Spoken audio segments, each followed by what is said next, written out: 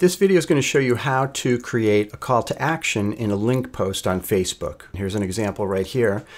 The first thing you do is you go to the Power Editor. Now you have to use Chrome, all right, because it involves a Chrome extension. Facebook.com/ads/manage/Power Editor, all right? And then you want to make sure that you have a menu item selected for Manage Pages. Okay, all of your pages that you admin will show up in the left-hand sidebar. You want to select your page, click Create Post. Okay, now the post type, you can create a whole bunch of different types of Facebook posts from here and post them directly on your Facebook page. One type of post that we're all familiar with is the link post. And we can see that these new call to actions are right here. Okay, so I'll show you step by step how to create this. The first thing you want to do is enter the URL. Where is this link going to? That's the first question.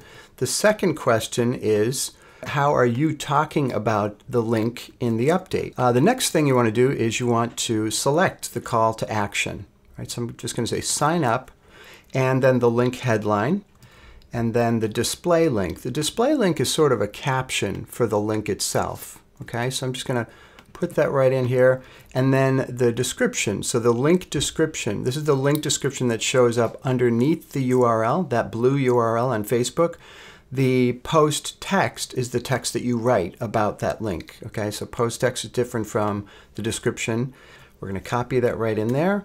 And then we want to select an image. So we want to upload an image. There's my image, and it says this post will be published on the page. So I can also target it if I want to, but I'm not going to. I'm going to click on Create Post and then publish the post. Okay, so I just select it, click on Publish. Publish now. And then the last thing you want to do is make sure that you select Upload Changes at the top of the screen.